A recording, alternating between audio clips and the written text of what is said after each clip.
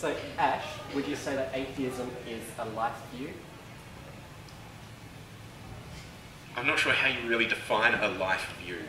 But I'm going to say not necessarily. A life view for me seems to suggest something that dictates how you're going to live your life, what you think about certain things.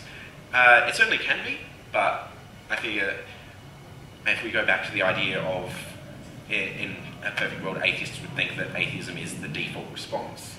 So it's certainly not going to be a life view. It's going to be, oh yes, I'm an atheist, just like, oh yes, I'm left-handed, or I have blue eyes. Okay, a bit more serious than that, obviously, because it's a choice rather than genetics. But there are... If we're shown sufficient evidence of a God, we will accept it.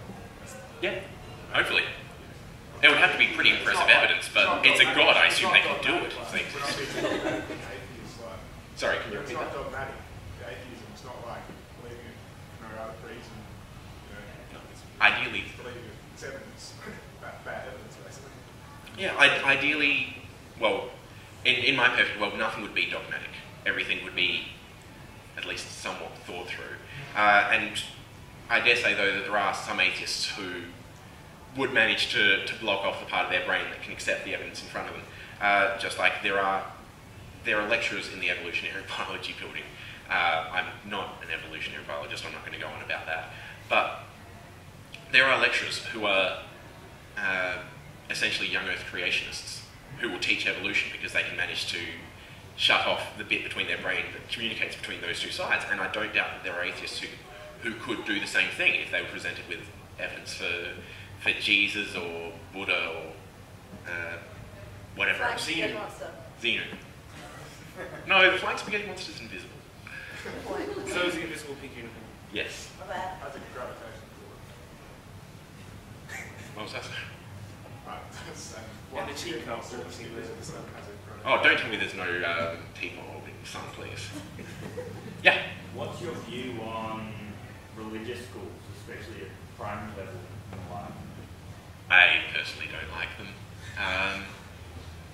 Richard Dawkins goes on a lot about indoctrinating children as being child abuse.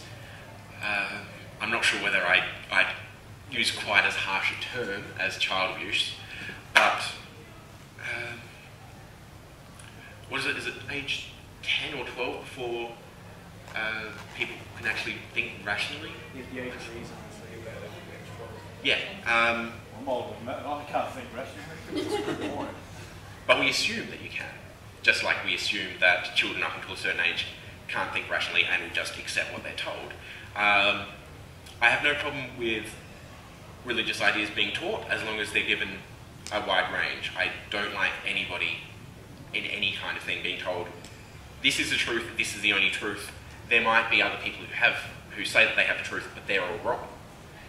If a school wants to teach that this happened with God and Moses and Jesus and or Muhammad after that, that's fine. If they're also going to say, well, there was this guy who meditated for a while, came up with stuff that we're calling Buddhism, there's people who don't believe any of this, there's people who think that Tom Cruise is eventually going to rid himself of all his theses and become some kind of superhuman. I certainly don't agree if there's going to be schools that teach one truth only, and I apologise for using the word truth there, but you know what I mean, I hope. It's hard to stop that. I'm certainly opposed to any kind of government funding for that, because the government has no place in telling people what they should think. What do you and you're just getting annoyed because I'm still standing up here instead of getting lunch with you. Yeah, pretty much. We haven't yet touched, when you're saying about practical things to do to promote atheism or promote the group or whatever, you haven't touched on this worldwide phenomenon of signs on transport, particularly buses. And to that effect, you know how in Tasmania they had the advertising company had refused the atheist ads. Just yesterday they caved in and are allowed. Yeah, that's true, and I didn't touch on that because And I think that one thing that, say, any atheist group can do in Adelaide is try and organise a similar thing on our buses. Certainly. There's all sorts of things that could be done. I didn't touch on them because I was trying to stick to generalities because we only have so much time. Yes. But I assume you will be sticking around afterwards and talking all sorts of ideas with people. Nick, you had your hand up. And wait, you don't care. Okay. Anything else? We need to get out of here. Okay. Back to you. I just wanted, just quickly, thank you, Ash. In response to what you were saying about people believing in other things, they're atheists, but they're crazy, as Ash put it. I think it comes down to what I was saying in my talk about the two different types of thinking within atheism, the rational and the social. I think when both Ash and Elizabeth both spoke about strong and weak or agnostic atheists, I like to think that the idea of rational and social is sort of a superposition over the top of that whole spectrum, because a person is either has different elements of the social and rational thinking.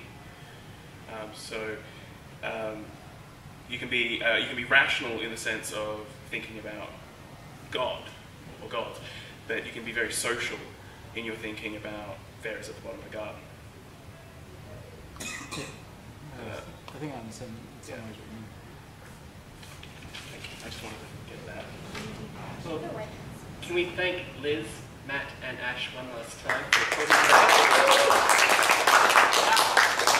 Unfortunately, we can't give you anything for talking because it's again in the Constitution. You can't receive anything. Did you actually read the Constitution? I've read some of it. That's the one We read a bit about committee members getting honoraria, that's all they need to know. Yeah. So thank you all for coming. I hope you've either learned something or just managed to have your own ego stroked by knowing that other people agree with you. And come on down to the CA and continue the discussion over eats. Yep. Thank you.